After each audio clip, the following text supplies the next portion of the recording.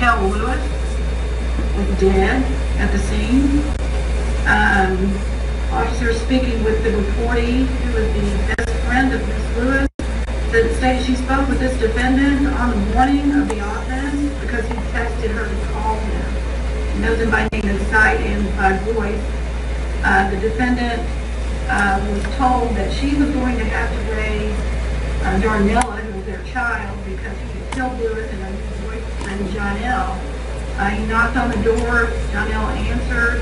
He said his mind went blank and he shot and killed him. I am not familiar with the status of Mr. Complainant Jonelle. I see that he's got a prior assault, family violence involving Miss Lewis. Referring to Mr. Mitchell? Yes, ma'am. And in that report, it references a prior incident report where she expressed fear. Prior to that, I would,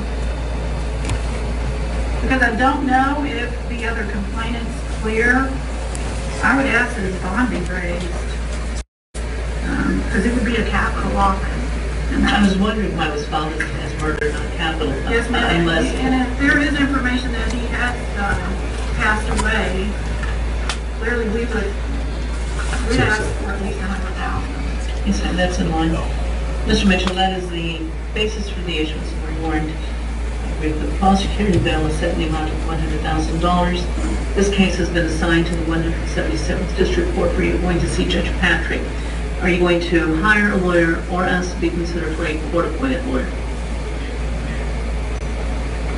Hire? Yes, sir. Please see the bailiff.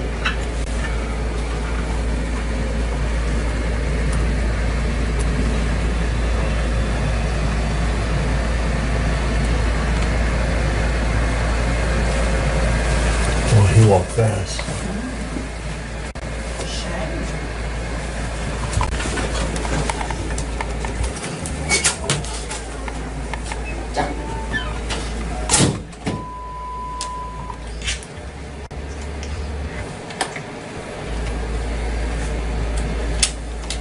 So it was 100,000? Mm-hmm. What was the charge? Murder, but they didn't know because they didn't know the. It's capital, the idea.